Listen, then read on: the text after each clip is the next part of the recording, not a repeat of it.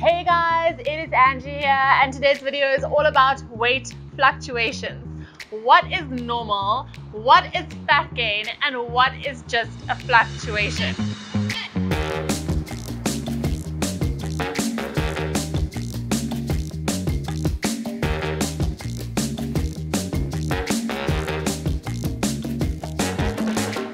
So I don't know about you, but I used to be absolutely nuts when it came to the scale. So every time I would get on the scale, I could not understand, like in one day I gained a kilo. And sometimes it would even be if I was eating the same things as I had always eaten, I'd be like, what the hell, literally I gained a kilo, people. I ate like 5 nuts and now I put on a kilo. So I wanted to do a video to kind of talk about the different fluctuations that you should expect. Then what I also want to talk about in this video is how much you actually have to eat to gain a real you kilogram of fat. And before I forget, as always with my videos, I've created a really cool download with you that's for you that summarizes this entire lesson so that you don't have to remember everything, and next time you're wondering, is it a fluctuation or is it fat, you can head on to your download and you can remind yourself of everything that I've gone through in this video. So you get onto the scale and overnight it seems like you've gained 2 kilos. How is this even possible? I mean, maybe you went out for dinner last night and maybe you ate a little bit more than you normally would, or maybe you did have the dessert and the bread and the wine. Did you actually gain 2 kilograms of fat overnight? So there are a couple of reasons for weight fluctuations that I want to go through in this video so that you can start determining whether you've really gained fat or whether it just is a normal fluctuation that does happen. So firstly, let's get started on what causes normal weight fluctuation. Normally, if you have gained a kilo overnight, the first thing that it could be is just different hydration levels. So depending on how much water you're drinking or how much fluids you're putting in, sometimes your body can hold on to a bit of water. So let's say that yesterday you didn't drink a lot of water, you were slightly dehydrated, and today you just drank a ton more water. Sometimes when you go from a state of dehydration to hydration, your body does hold on to a bit more water. So what I did want to show you in this video is actually the difference between what just going to the loo to make a wee, like the difference in your weight, what that can actually be. So you can check it out in this next clip.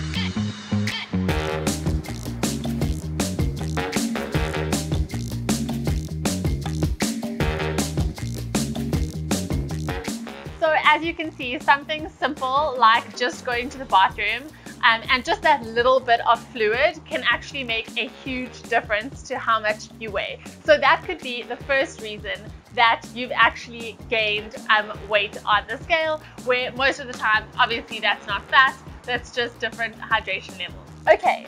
So the second reason why you could have gained weight on the scale is because of an increased salt intake. So if you have gone out for dinner, it is very common for restaurants to use a lot of salt and a lot of spices. Other things that can make you have extra salt are things like sushi, like soy sauce. The soy sauce that you use has a lot of salt in it. Perhaps you had a lot of crisps. Maybe you had a braai where you really seasoned your meat a lot. Or maybe you had just any dish that was really kind of salty. And so that increased salt intake can definitely make your body retain more water, and so that could be another reason why you can very easily gain what seems like weight overnight, when in actual fact, as soon as your sodium levels go back to normal, your weight will very quickly drop back down again. Number 3 is hormones. Now we all know the dreaded hormones that come just before we're about to start our periods. Sorry, if you're a guy, just close your ears for a few minutes on this one.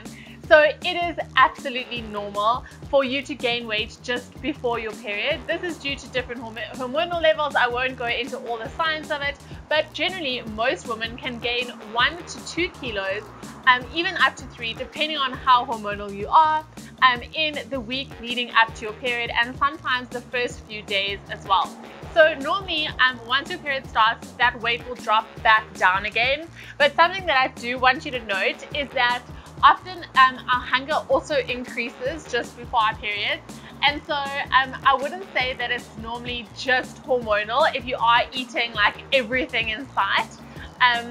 And unfortunately, if you are really hungry and you are overeating, it's going to push those levels up even more. And so your weight would even go up maybe even more than 1 to 2 kilos. I always do recommend using an app. I use one called Flow, where I actually track my cycle, and so I always know exactly where I am. And so if I jump on the scale and my weight is up, I can be like, no problem, I know it'll come back down. It's because I'm just before my period. So number 4, the next thing that can cause a weight fluctuation is your digestion. So if you are not regular, if you haven't been going to the bathroom regularly, I'm not going to harp too much on this one, but if you're not having enough fiber, if you're not going to the bathroom regularly, it is very normal to feel bloated. And if your stomach isn't working properly, your weight can definitely also be at an all-time high. And then once your digestive system all starts working really well again, that weight again should go down. So if you're feeling really bloated, then 9 times out of 10, if you also have a weight peak at that time, it could also very well be because your stomach isn't working 100%. So up the fiber, up the water, and hopefully that will normalize again. And then last but not least, the last thing that could cause a weight fluctuation is muscle stiffness. So when you are going to the gym and you're working out really hard, especially if you start doing weight training, what actually happens is there are small tears in your muscle fibers, and this causes inflammation. So your body sends fluid there to help repair the muscles, and that fluid is of course water, essentially some fluid retention. And so often what happens is when girls start going to the gym for the first 2 weeks or so, they are so stiff. And then they say to me, Ange, oh my God, I build muscle so quickly. And you actually kind of feel a little bit fluffy or like a little bit big. And then they're so frightened after 2 weeks, they're like, I'm never doing weight training again. And they just never do it again. And unfortunately, that is the worst thing to do. You really need to push through the feeling of that muscle stiffness.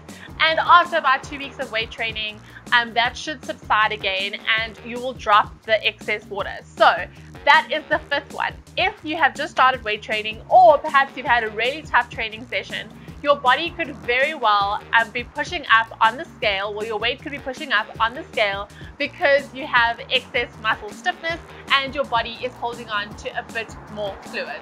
So don't panic, continue with the weight training. It is the only way to get sculpted and lean. So just stay consistent, carry on doing it, and the weight will drop down again. Just a note on building muscle. Some women think that you can build muscle really quickly. The rate of muscle growth that you can actually have as a woman with our levels of testosterone, obviously this is if you're not taking steroids, of course, but so a normal rate of muscle growth would be if you are training really hard, if you're eating enough protein, if you're getting enough calories in, you would probably gain between 2 to 4 kilos a year. That is how much muscle gain you can have. So if you are weight training and your diet is on point, there's no way that you're going to gain excess muscle or excess weight. It's a combination of those two that's really important. So I promise you, you will not get bulky. As I said, it can take up to a year to just gain 2 to 4 kilograms of muscle. Okay, so now we've spoken about all the different things that could cause a weight fluctuation that is not fat. But now I know that you're going to be excited about this one. How many calories or how much food does it actually take for you to gain a genuine kilo of fat? So you guys know that it's all about calories in versus calories out. And so you are burning a specific amount of calories every single day. That is called your maintenance calories, right? So for your body to stay exactly as it is, you would be working on your maintenance calories. So that's how much energy your body is burning on a regular day. We know that when we're trying to lose fat, we drop it down to a calorie deficit. That means that you're eating less calories than your maintenance level, which means you're in a calorie deficit, which means that you're eating less food than you're actually burning, and that additional calories that your body needs to function, you'll actually be taking from your fat stores. But for this exercise, I'm just going to talk about when you are at a maintenance level. So there are 3,500 calories in half a kilogram of fat, okay? So let's say the average woman, her maintenance calories are 1,800 per day for her to stay exactly as she is. So that means you have 1,800 calories, that's your calorie budget to work with. You would need to eat an additional 3,500 calories over and above your maintenance level to put on just half a kilo of fat. And now there are also some other factors like the thermic effect of food and things like that, that actually all of those calories wouldn't even go to fat, but let's say that they would. What does 3,500 calories actually look like? It is a hell of a lot of food. So let's go to McDonald's to do this little exercise of exactly what 3,500 calories looks like. Hey guys, so I'm heading to McDonald's to show you exactly what 3,500 calories look like.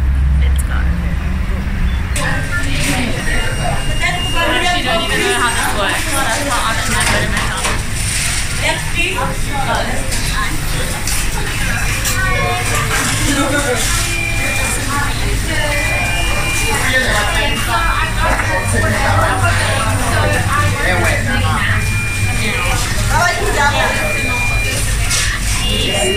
A large fry, 10 nuggets, jalapeno sauce. No sauce. That's not me. And I'm gonna have a quarter pounder. No, just a quarter pounder with cheese. And then I also want to look curry. Oreo cheese. And then I also want the triple thick milkshake. Medium. Chocolate. And then do you have the cookies? The cookies. You don't do cookies. Oreo cookies. I'll have one Oreo cookies. You can add it to the shake. Okay. Perfect. And that's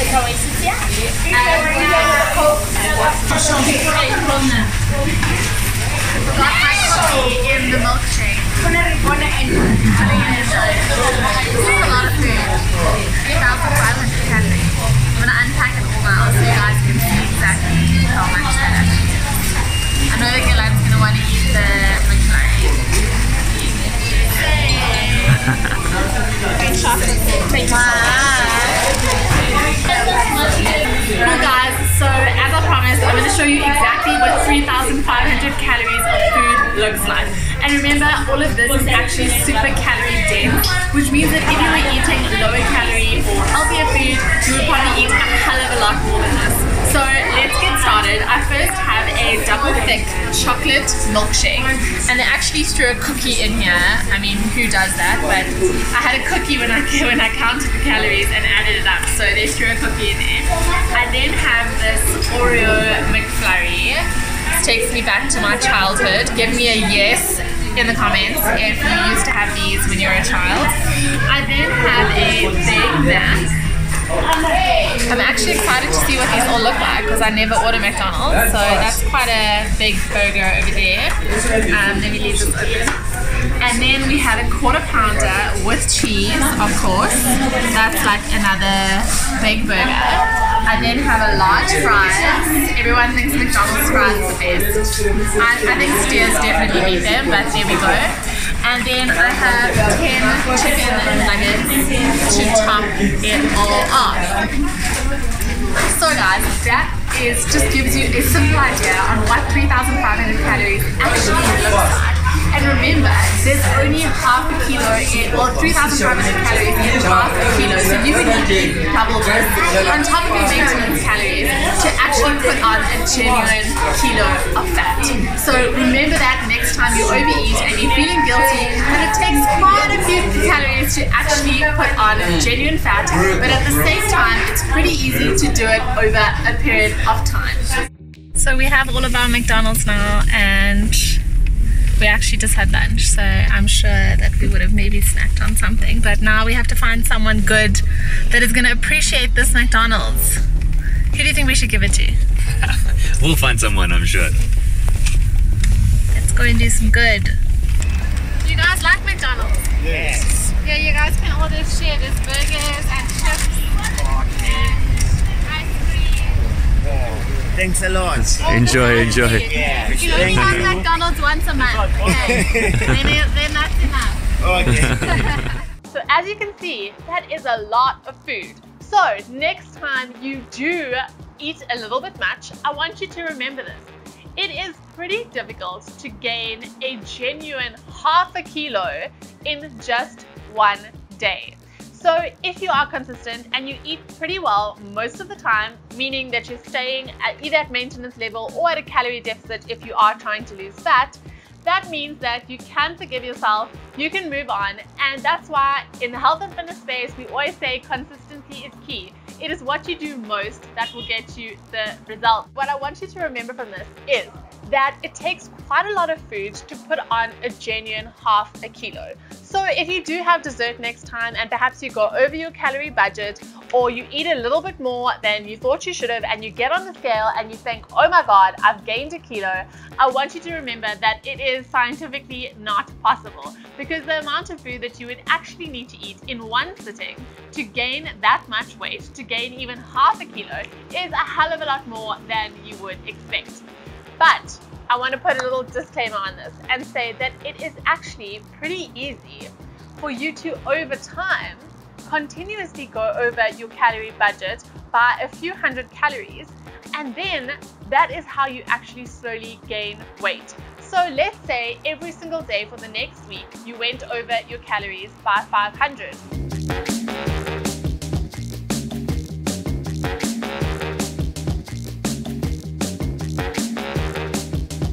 Do this often enough, you can very easily, without even realizing it, start gaining weight over time.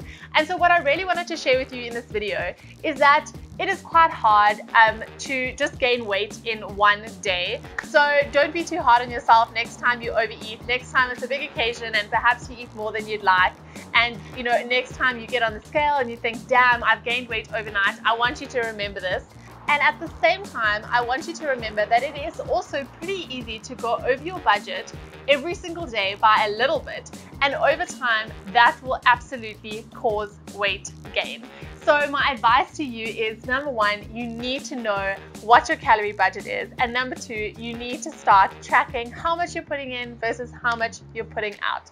And so I want you to really remember this video. Next time you panic and you think, oh my God, I gained 1 kilo overnight, or this week I put on a kilo, meanwhile I was so good, I want you to remember those 5 different reasons for weight fluctuation. And as I mentioned, I created a really cool download for you. So next time you're wondering, is it fat or is it a fluctuation, you can go back to this download and remind yourself of all of the reasons, because I know sometimes it can just be a mental thing. When we get on that scale, we can drive ourselves absolutely nuts when we feel like we're doing the right things, or maybe you just had one bad day and then you're like, damn, I gained weight, when in actual fact it could very possibly be a fluctuation.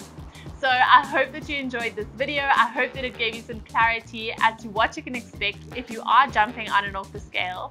And just a final note, really don't let those numbers rule your life. It's so not worth it. So if you are feeling like, depending on what the scale says, you either have a good or bad day, I would really recommend getting off the scale altogether and rather using another way to measure your progress. And as always, if you need help on figuring out what your calorie budget is, what you should be eating for fat loss, then head on down to my website, leangirlguide.com, and I would love to help you out. Otherwise, I will check you on my next vlog. So if you're number one,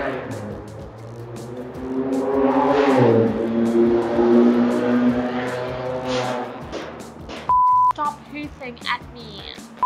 Why are you wearing those glasses? Do you think it's okay for people to see the lean girl at